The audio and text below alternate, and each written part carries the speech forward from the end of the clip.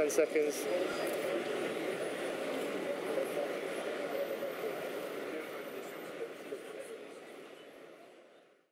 Obviously, I'd like to welcome everyone to press conference for what I think is a really exciting fight, and I believe a really exciting undercard. Probably one of the best cards I've put together for a long time. All nice, evenly matched fights. There are 6 titles on the bill, ranging from British, Commonwealth, British to English titles, and an eliminator. So to me, I think it's a good card, and there's a few younger fighters on the card that are being built.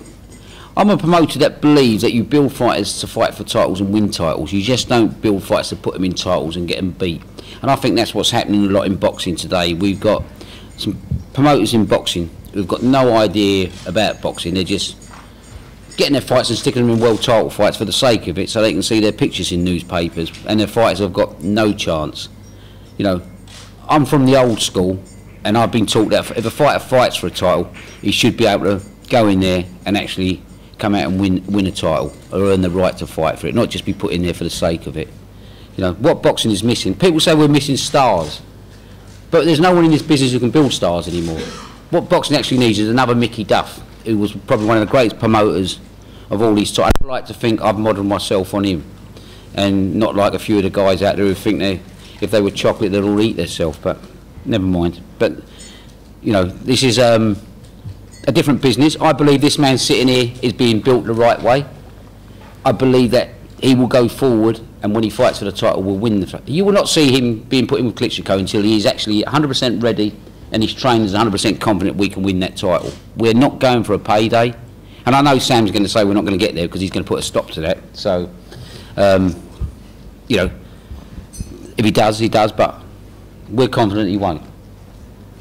So you know, we've got the ingredients here of a really great night's fight and a great night's boxing. David and Sam will be in the ring at 11 o'clock, straight after the is it the European Championship Club final that night? It is, isn't it? Yeah. So straight after that, these guys will go in the ring.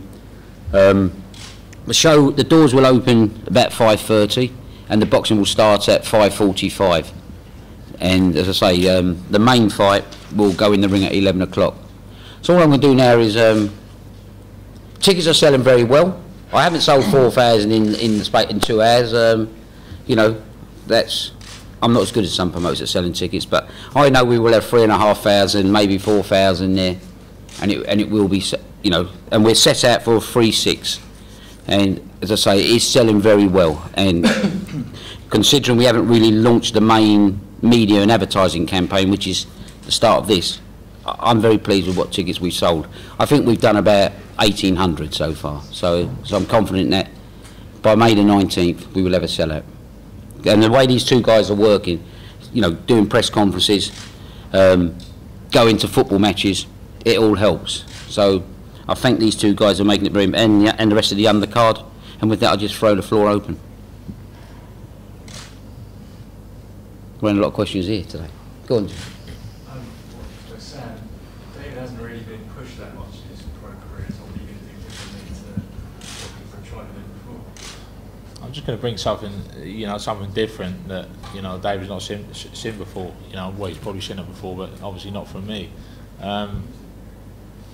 You know, I've got my ways that I know I can beat David, and you're just going to see him on the night. I can't really give too much away, you know, because the man's sitting next to me now. So you're just going to see something. You're going to see something different. You're going to see something different from me as well, from what you've seen before. Sam, what do you do for sparring to get someone as big as David? Well, we've got some good sparring lined up. I'll leave that to Graham. You know, I enjoy sparring like taller men. For me, that's, you know, it's an easier spar, because when you're sparring with someone smaller, they're always trying to work, they're always trying to get in, and you know, it's a faster pace. So I think for me, you know, I set the pace. You know, so I'm just feeling good about this. You know, I'm not going to tell you who I'm sparring with just yet.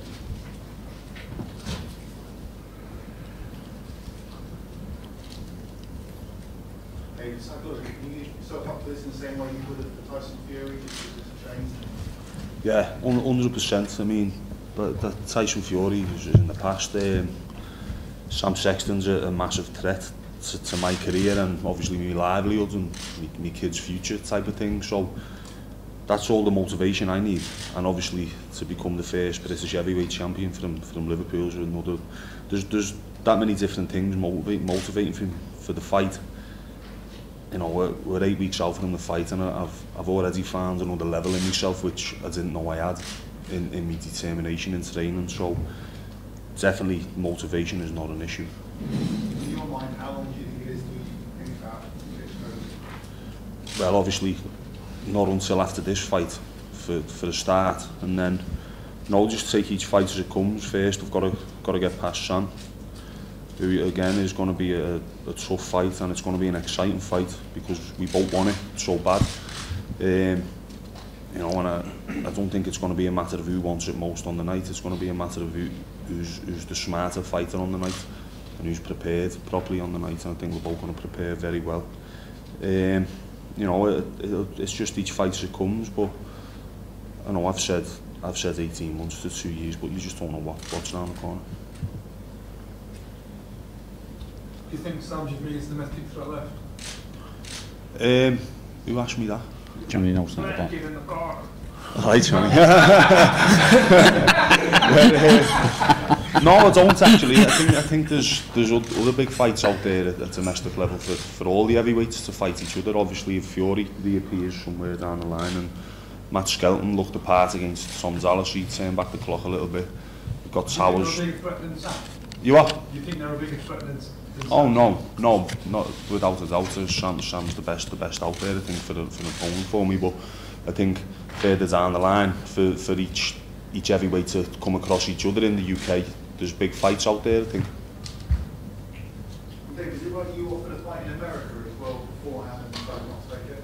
Yeah, we were offered a fight in Atlantic City. I think it was going to be this 24th week. of March, yeah. 24th of March. But you know, the priority for us is to get the house in order over here in the UK, and you know, do what we need to do domestically. And I think that the American debut can wait for the risk I would have took in taking a fight 7 weeks or 8 weeks before fighting Sam Sexton.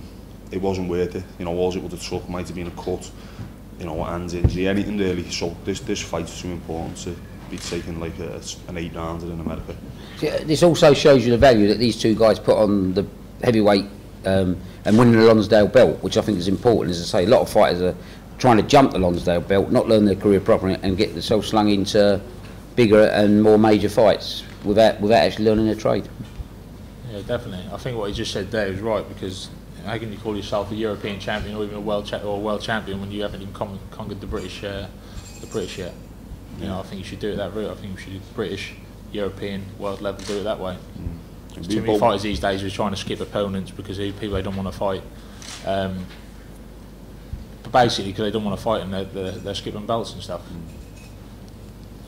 So have you made adjustments in your training after losing to Chisora? You were doing so well early against low times and then you faded a little bit. Yeah, I mean, I don't really like to say I made adjustments because, you know, at the time it was just a very difficult time in my life, you know, and, you know, I just put it down to that. At the time, just before everything was happening, you know, I was on a roll, if you like, you know. I just won the prize fight, the Southern Area, Commonwealth twice, you know, and I was on the up. It was a massive setback for me, so it's just about getting my head right again, which it is now. You know, I've got a clear run again. I'm happy again. I'm enjoying the gym. I'm enjoying training again. So that's just all that matters to me now. In some way, did it give you some confidence seeing Chisora then do so well on the world scene? Yeah, definitely. I mean, for someone to say, you know, Chisora's just given Vitaly Klitschko his best fight since Lennox Lewis. You know, I mean, and the new person I've ever lost to is Derek Chisora. You know, that is a boost for me. If I ever fought someone and I lost and I thought there's no way I could beat that person if I fought him again, then I'll probably give up boxing. But I always believe I can beat people, so that's why I carry on. Any more questions?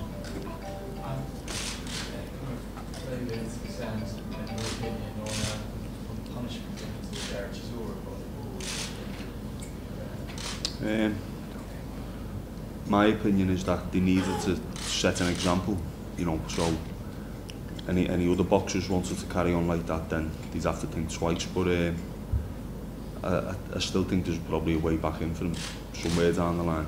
So, you know, I do believe he did have to set an example though. Yeah, I think you know, I don't really get too involved in the politics side of things, that side of things. But you know, to take someone's livelihood away is maybe a little bit strong in my own opinion. I mean, boxing is a man's fighting game, and that is exactly what it is. It is what it is. We fight, and that is, you know. So sometimes if things get a little bit heated, then you've sometimes got to overlook that, you know. I think they've just made him more famous than he is. I mean, I bet his promoter can't wait to get his licence back and get him in the ring. You know, he's become a major commodity in boxing.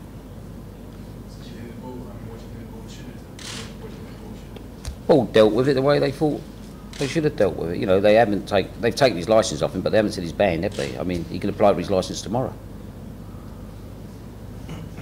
You know, and I agree with what the two guys have said. You can't stop a man from earning a living. You know, a suspension, and he got fined 100,000, didn't he? Was it by the W or the German Federation? I'm not sure. So he was, you know, he was fined.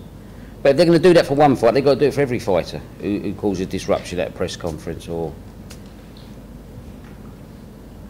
That's why I've told these two to behave themselves.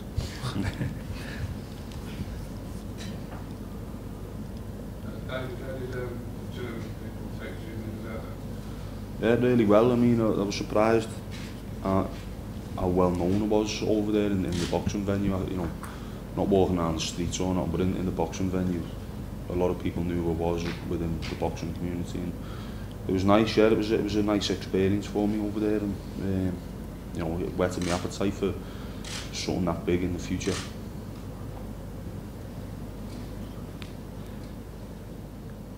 If there's no more questions, we'll go and do a photograph, and then we'll come out and do one-to-ones, because I know you want some one-to-ones. I know the team. Hard work, dedication. Hard work. Dedication. Hard work. Dedication. And that's what we stick to.